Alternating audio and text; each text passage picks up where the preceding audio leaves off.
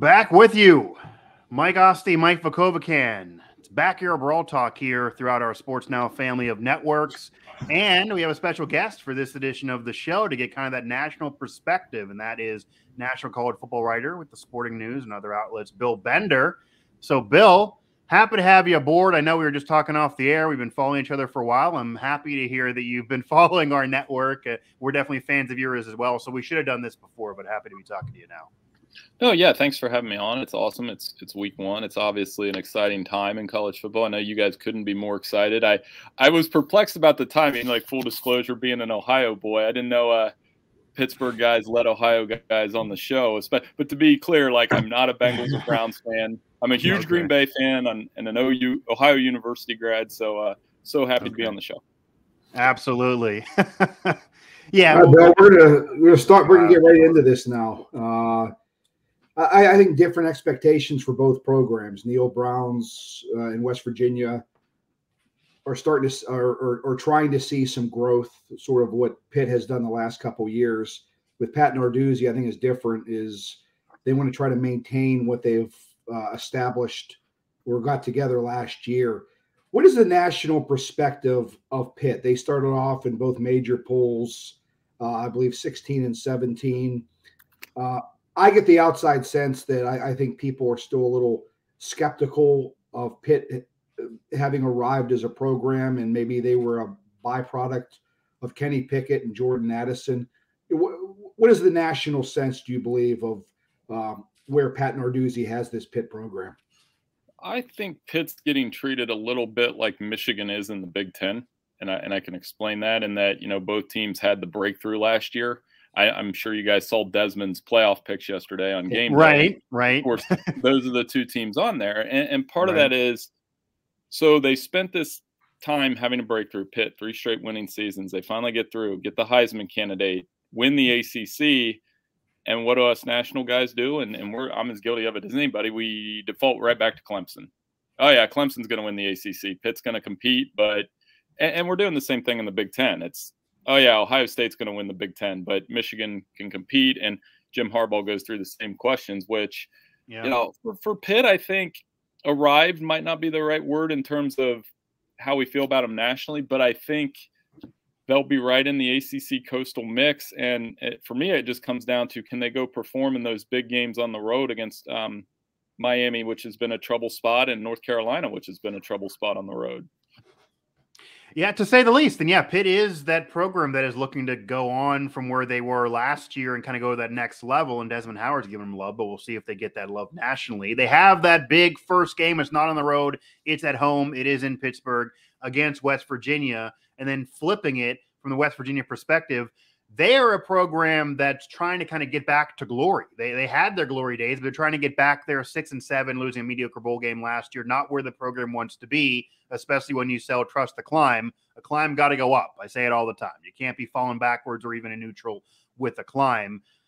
Despite all the chaos around the Big 12, West Virginia looking to do it this year. The schedule's not easy, though, but early on in the season is a little bit easier. They have this big game against Pitt, and it's a road game for West Virginia. So this is an opportunity for Neil Brown to maybe get that staple win, the big-time win that Virginia Tech was last year, but against a better team, a bigger rival that maybe will stabilize, and to try to start off the season on the right foot and try to get maybe where Pitt was even last year sooner rather than later and save his tenure at WVU, allow him to be there for the recruiting class, etc. What do you think the state of the Mountaineers is right now, though? Because the schedule is tough. A lot of ranked teams at the end of the schedule. There are some teams that aren't normally Big 12 powerhouses that are supposed to be very good this year. Baylor is another team that Desmond Howard given some love that West Virginia will play this year. And WVU has also laid some eggs against programs that are similar to them in recent years. JT Daniels now a part of the fold. Graham Harrell now there. So a lot of different look and feel around the program, even though last year wasn't so great. But the national vibe, in contrast to Pitt getting a playoff pick, the national vibe is most national writers I talk to are saying 4-5 wins, but the fans are saying 8 or 9 wins. So give me your thoughts really on West Virginia right now. Probably somewhere in between that. I mean, with Neil Brown, I think the surprising part is they're 17 and 18 the last 3 years. And when he was hired from Troy. I mean, full disclosure, I was all about it. He was a rock star coming from Troy. 3 straight double-digit win seasons.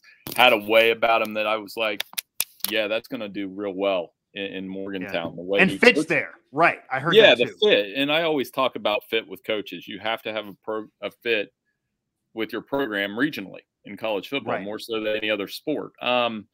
So it has been surprising that it hasn't taken off a little bit quicker. Obviously, you talked about Harrell. I mean, a lot's going to be made of JT Daniels and what this offense looks like. Do they have playmakers on the outside? I mean, is Tony Mathis the guy that can get the running game going? So, and then they play in a conference where offense is first. So, I mean, to be honest with you, they're not in my top 5 in the Big 12, which is, you don't really consider them a team that can win the Big 12 championship, which means getting to 6 and getting to 7 wins isn't going to be easy. That does sound that does sound bad news for West Virginia fans if that's how it goes. Yeah, we both talked about quarterbacks. At least the names have come up. It's ironic that the first game is going to come with 2 guys from USC.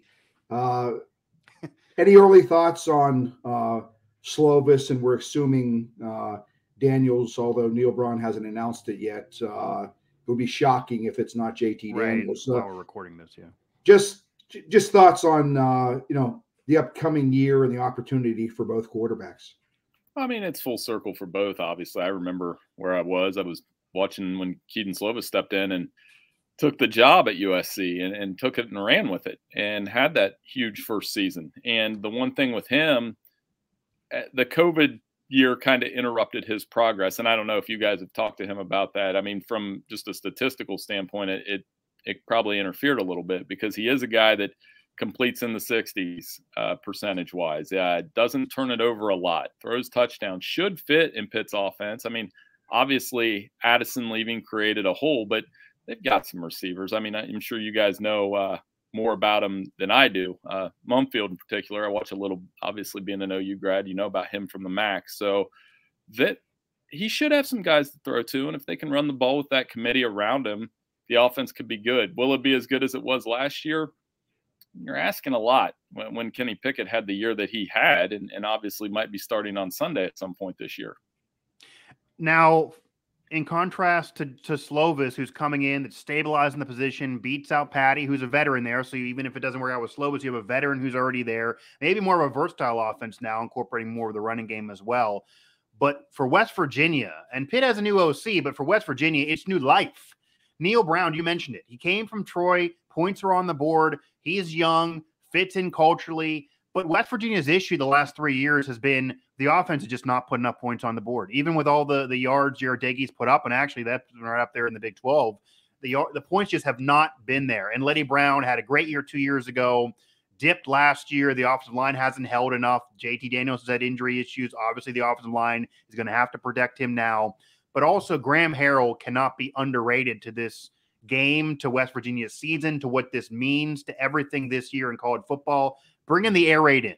And Mountaineer fans are familiar with the air raid. Geno Smith ran the air raid. But speaking nationally now, how difficult will it be for any quarterback to familiarize themselves with the air raid, get used to it, be able to run it, get into a season? Will it take a week or two to actually get involved? How much do you think Graham Harrell is a factor to all of this? Because regardless of QB, he's the offensive guru now at WVU. It's no longer Neil Brown's show. It is the Graham Harrell show. And how much can Graham Harrell impact things? And what will that offense look like now with Graham Harrell leading the charge? JT Daniels now there, different pieces around. But West Virginia's offense just has not been good enough, needs to get a lot better. But they've done everything they really could in the offseason to make it happen. It's just now about seeing it on the field. Well, I think yesterday would provide a great example for that answer. If you watch that Nebraska game with Northwestern, where Casey Thompson, obviously a transfer quarterback, comes in, and Mark Whipple, obviously you guys are familiar with him. Right. So I watched that first drive yesterday, and the protection's good, and the receivers are wide open, and he's dealing, 5 of 6 on that first drive, which was obviously scripted, I'm sure.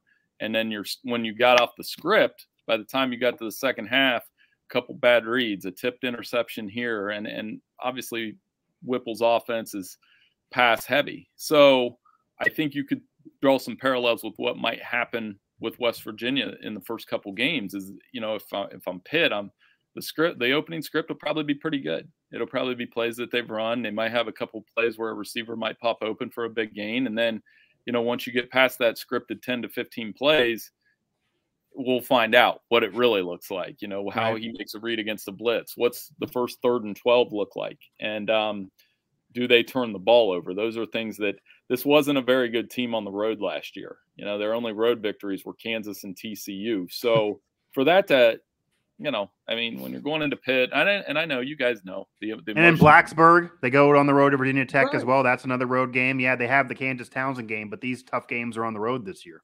Right. And so when you're stepping into what, emotions are going to be super high on Thursday night, we all get that. And that we'll see how he reacts to that. JT Daniels, very interesting to me, though. Just a crazy career arc when you think about it. He started at USC as a freshman, premier program historically. Last year, up until kickoff, there were people that wanted him to start over Stetson Bennett. And so now he ends up up in West Virginia with one last shot, so to speak. And I think he'll get better as the season goes on, but there'll be some hiccups early. Frank Cignetti took over for Mark Whipple. As we know, nobody can discount what Whipple meant for Pickett's career, but Pat Narduzzi wanted more balanced. Just your thoughts on Frank Cignetti as Pitt's offensive coordinator, the impact he have, and how much of a change do you expect Pitt to have? Because despite him wanting to, I guess, get more balance, they did have success in the style of offense they've run the last couple of years. Yeah, and the pro background's always a thing. I always kind of keep an eye on that when a guy has a NFL background. How's that going to rub off on the quarterback? Will it be a little more conservative, you wonder, early as they try to figure things out with the receivers that they have? By all accounts, I read something in a preview from College Football News today where they're saying, and they do a great job over there. Pete does a wonderful job. So Pete was writing that, 1,500 yards and 20 touchdowns on the ground is reasonable between the committee. If you get that behind the quarterback, you're going to have a lot of success in the ACC. So, I think that offense definitely has a chance to be really good. Is it 40 points? To me, the bar for an elite offense is 40 points per game, and they hit that last year. The bar for extraordinary generational offense would be 50, and I actually think Ohio State may hit 50 this year, which would be generational like Alabama did a couple years ago. So I think if you're anywhere around 35 to 40, you'll be accepted. Talking with Bill Bender total, here. Oh, go ahead, Mike. In total, what when you're looking at Pitt for the season, you can finish this sentence. Pitt won't have a successful year this year if I like that. Oh, if the road, like what we were talking about earlier, if the road games don't go well, I think I like their schedule off the start. I always kind of eyeball a schedule and say, okay, what's going to happen here? Helps that I think they'll win the first one. You can get a prediction from me later, but it really comes down to the North Carolina, Miami, Virginia, even Louisville could be a little tricky because they've got an experienced quarterback in Cunningham. And one of the things that stood out when you preview the ACC this year is there are 5 or 6 quarterbacks that are going to probably get a look at the next level. I'm not going to tell you where I think Leary or Van Dyke or Cunningham or Jerkovic is going to get drafted, because I think this season's going to tell us where that's going to happen. We'll have you back on and we'll do that later. Yeah. and I think, Uiagalelei, it's weird that Clemson's the team to beat and they've got a question mark at quarterback. So I think if Slovis throws a bunch of picks and it doesn't work out, and the road games are bad, and the Tennessee game doesn't go well, right? You could be looking at 7-5 at that point. I don't think it'll get that bad though. Tennessee's really good. I am looking forward to that game as well. Yeah, and that's a difference because beginning of the season, you got these 2 games. You got a rivalry, even though you're favored against WVU, and it is at home. You're going to have a lot of West Virginia fans, obviously, there. Talking with Bill Bender here, national college football writer with the Sporting News. Mike Vukovcan, Mike Asti here, representing the Sports Now Network as we are previewing the Backyard Brawl and talking some Pitt in West Virginia. And what I do want to ask you, Bill, well, I'm going to flip that question first on what Mike asked in terms of if it doesn't work out, what? And I'm going to reverse it because West Virginia is coming off a different season than Pitt did last year. If this season does work out for West Virginia and they surprise some people, and you're talking about stabilizing a bowl game way earlier in the year, and they're competing in the Big 12, and the fans are correct, and they're making the media members like us kind of look like we're missing something all off season. What happened? If West Virginia turns this around, they get back to what this program had been as recent as 4 years ago for the previous 20. Neil Brown saves the program basically, and all this works out. What occurred this year? Well, that means the Graham Harrell effect worked. It means that the offense found a running game, that they always have a guy or two on the defensive line that can play. It's been the Stills in the past and a couple difference makers in the secondary. And they've had a pass rush at times that's kept them at games. That means they took care of business, maybe shocked Pitt. Maybe they go to Texas and win, because Texas's season is going to be, whether we like it or not, defined by that Alabama game. So you never know what's going to happen with them after. And then maybe they get into November somehow and they're in the mix against Oklahoma. And then they have played them tough, even though they haven't been able to get a win, obviously. Right. A couple of years ago, that was a really good game. So right. I think, and then Neil Brown can really kind of get started and go from there. And these are two programs, obviously. I know you guys probably talked endlessly about all the shuffling around in the offseason, that I think in a way programs like West Virginia and Pitt, because I think the ACC will be around, but they're auditioning for their future in some ways. If there is especially WVU, right, more so WVU, I would say, because the super conference model is not going to favor places like West Virginia and Washington State and those type places. So I think that's why these next couple seasons are pretty important for those kind of schools. Yeah, I would say, just to say the very, very least. Mike, I just want to quickly add, just off of what you just said there, and the focus has really been about who knows where this program is going to be in the future, because conference chaos maybe hasn't been friendly to West Virginia. They did get in the Big 12. It was fine for them being there. They made sure they weren't left out. The ACC maybe didn't want them at one point. It's all different now. It's all about money. Different things that were issues 10 years ago might not be issues now. But speaking on the present and what we do know, how much pressure do you believe nationally is on Neil Brown this year? This is year 4. I slurp the Kool-Aid as well. I know for a fact the program, Shane Lyons, the media, the fans, Coach Don Nalen comes around all the time, sings his praises. He fits in culturally. He's a Kentucky guy. He loves being there. He wants to be there for decades on end. It's rare these days, but he wants to. Everyone loves him. But 17-18 without a big-time win, your only big rivalry win is Tech, and then Virginia Tech was basically horrible after that game. You have this game coming up and a tough schedule coming up. The recruiting class is wonderful. It's top 30, 35, even with how bad the program has been the last year or so. How much pressure is on Neil Brown, though, to show something wins and loss-wise very soon, or maybe he won't be around for the future of this program and to kind of get the fruits of any of that labor? Well, just looking at it, and it's a name that pops up. I'm looking at their list of seasons right now. I mean, Frank Signetti's the last one that had 4 straight losing seasons. And he was fired, and that's how they got to Don Nehlen. And this would be 4 straight. And Rich Rod didn't have that. I mean, Bill Stewart, looking back at it, he's like, he won 9 games every year. And that wasn't good enough at West Virginia at the time, because they went. I mean, Neil Brown got the 1 bowl win a few years ago, but when they got it in the COVID year. So it's a little different, but right. I mean, they did have a winning season. They had the COVID year winning season, right? So it wasn't so well, I take that back then, all of that. But I mean, 3 losing. Okay, let's do 3 losing seasons in 4 years. And they get impatient. So I mean, you don't want to have that. And I think if they go 4-8 this year, places get antsy. I mean, go back to yesterday. I mean, there are people openly talking about Scott Frost getting fired. Which, when he was hired at Nebraska, I would never dream that would have happened. Yeah, he's a Nebraska guy. Yeah. But here's my thing that I always say when they talk about that is, okay, if you're going to get rid of Neil Brown, then who? Exactly. Who's taking that job? Is that a job where you can pull somebody in? I think they might. I'm of the opinion you give a guy 5 years. So you give a guy 5 years, and then if it's still 5-7, 4-8, and you're not improving in the skill position places that you need, or in the position groups that you need to improve in, then you can look at changing it. So yeah, it's a big year for him. Okay. Pat Narduzzi has had 5 years. Before we get into prediction, just one thing about Pat Narduzzi. I think he was feeling it prior to the last couple of years. He wanted to turn things around. I think they were average at best in the ACC, and then things started to turn around 2 years ago, and then last season.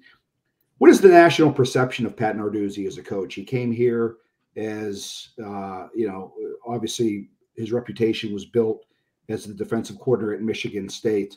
Has he gained a lot more respect nationally over the last couple of years, or has it always been there, or is there still some questions about him? What's the national take on the job Pat Narduzzi has done and the type of coach he is?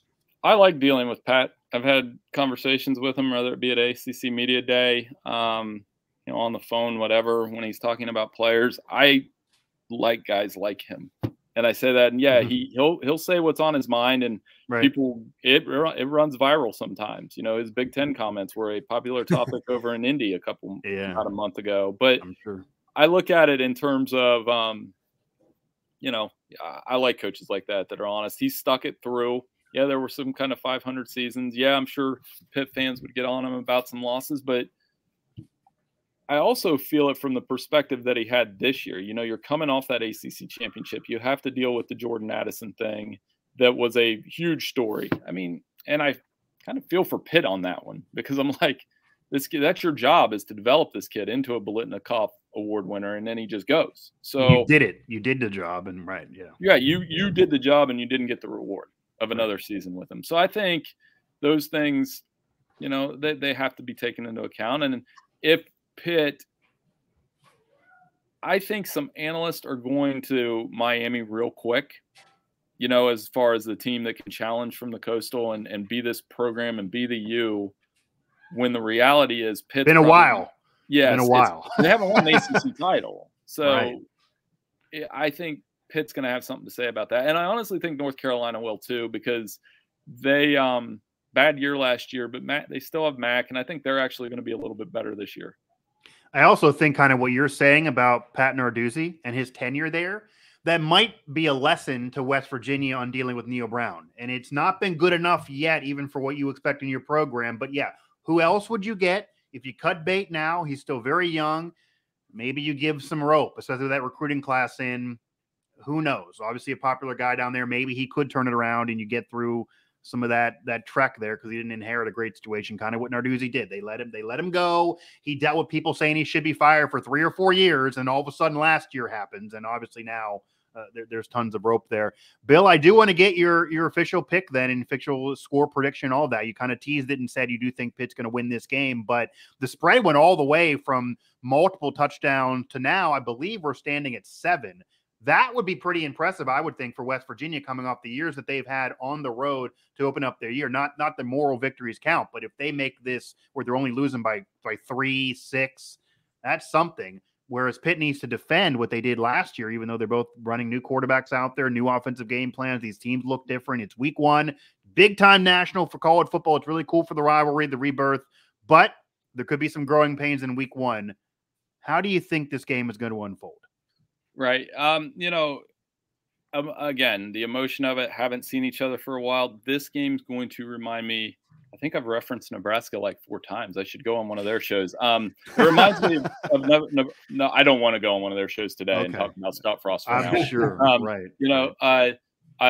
So it's going to remind me a little bit of Nebraska, Oklahoma last year, where when you have old rivals that get in the same house, they haven't been together for a while, emotions are going to be high.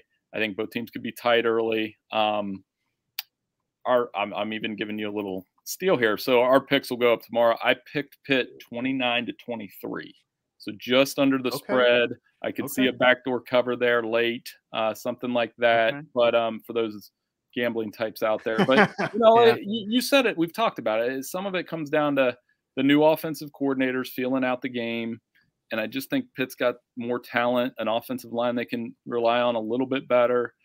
I really want to see Kalijah Cansey play, because I'm going to be honest again. I probably haven't watched enough of him, but saw him turn up on enough All-American lists that, yeah, I'm going to watch him a little bit closer too. So I like the Panthers to win 29-23. That might not be enough points for you guys, but you know, a win's a win at that point. Mike, do you have anything else for Bill? Just in the last show we did, I previewed this yesterday, or didn't preview it, but I gave my. Yeah. I just think the difference in the game is going to be the lines. Just with Pitt, the experience they have, over 100 combined starts on their offensive line. Defensive line, they have at least 3 NFL players on their line, and I just think by the fourth quarter, I think a game might be close to halftime, and then I just think Pitt gets after JT Daniels, and I look for that to be a 2 touchdown, 14, 17 point game. I just think Pitt will physically wear him down on both lines. Yeah, and I do think Pitt's also going to win, but I kind of am in a little closer boat to kind of where you are, Bill, than Mike, who does eventually have this being a blowout. But I do think, kind of to take a page off of it, sounds like great minds are thinking alike here. I do think we could have rivalry rebirth, everyone's excited, tons of excitement, and then 15, 20-minute kind of slow simmer, and then all of a sudden a big play happens and something blows up. And also I do think as well that you could have a situation where Pitt maybe only scores 30 points in this game, but the offense then explodes the next week or the week after that, because they're getting better as the season progresses. These are new quarterbacks and new systems. And even from the West Virginia perspective, if they actually put up 23, 24, like you're saying, that could be kind of a glass half full for this game, just offensively, because again, this is air raid. This is new offense, new coach, new QB, only a few months. JT's only been there since May. It could go the whole other negative direction too, but you might not really know how good these offenses are, especially West Virginia, until week 3 or week 4. And then the schedule gets a lot tougher. But that is the only negative of this being week 1. You may not in any way see these teams at their best, especially early, even though this is the game the National is going to showcase them and you got the rivalry back. Yeah, and well, the thing I saw too is 4 of the last 5, 4 points or less. I mean, I know they haven't played forever, but like, yeah, these games can be tight. So, you know, like I said, the emotions of it, and, you know, Pitt could be winning 29-16 late, and maybe West Virginia throws one in late or something. And that's for the bettors, though. But I do think Pitt gets, right. And that's why I don't bet. So, because figuring that out, you're only going to give yourself a headache. But, right. Yeah, and, you know, the only other thing I had about Pitt that I do have to tell you guys this story since I have you. I told Pat a couple years ago, I said, you know, you need to get down to Pickerington. That's where I live, and start getting some players because we have this high school pipeline. So he hires Ryan Manilak, by the way, who was the first NFL player in this town. And then you guys got to commit from Rasheem Biles. I'm telling you. Biles, yes. If you hold on to him, he is off to a special start here the last couple of weeks at Central. I think he has 3 interceptions, 4 touchdowns. A truly special player on the way to you guys from Pickerington here. Yeah, he has 2 touchdowns. We ran a story on it today. He 2 defensive touchdowns in the first 2 games at linebacker, 180 yards. I did see that on PSN. Yeah. The other one was before that. So that could be another one of Pitt's under the radar recruits, where he might not have received a ton of offers, but by the end of his recruiting year, those offers teams will start pulling at him to try to flip him. Interesting you bring up Ohio too, because I do know that the weird thing for West Virginia, Dana Holgorsen kind of got out of worrying about Ohio, basically didn't try to recruit in Ohio at all. And Neil Brown hasn't dipped enough in there. But I know from some others that we've had on shows, some other national writers, Mike Farrell and a few others, have brought up that if West Virginia wants to become the regional power again, get back into Ohio. There's no reason not to recruit there. It's not that far either. So will they get back in there too? Because that hasn't really happened as much. Their top recruit, like a Rodney Gallagher or something like that, that's Whippeal. They're going at the Western PA kids, which you got to do. But why not go to Ohio too? So why they're not doing more recruiting in Ohio like Pitt is a question mark for the future of the program. Bill, I know I can speak for Mike for sure. We definitely appreciate the time. This was fun. This was great. We'll definitely do this again. So we definitely appreciate it, man. Hey, sounds good. I'll talk to you guys soon. Appreciate it. Absolutely. So that was Bill Bender, national recruiting writer with the sporting news. Mike Vukovcan and Mike Asti. We got the Backyard Brawl. Again, the Pitt coverage at Pittsburgh Sports Now, the West Virginia coverage at WV Sports Now. We're all going to see. We're going to see it on the field. It's all going to be on the field. We're going to be able to see if we're right, we're wrong, or what's going on the field, and then the rest of the season as well for both of these 2 programs.